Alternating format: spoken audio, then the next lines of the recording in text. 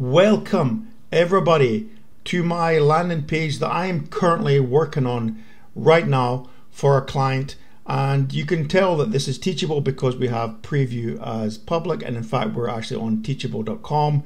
The hero header at the top here, which has a video background, and as we scroll down we've got some animations which have some panels that have a hover effect, and of course this has got just placeholder images and placeholder text. For now, we've got some membership plans which are in very gaudy colors, but it's just there to showcase the fact that we have two different plans. We can refine the colors at a later time. We've got a call to action, and we've also got some FAQ area, and we've got the footer. Now, there's some areas that we probably still have to develop and add into this basic page, but you can see right away that it's already better than Teachable's default landing page design that they have.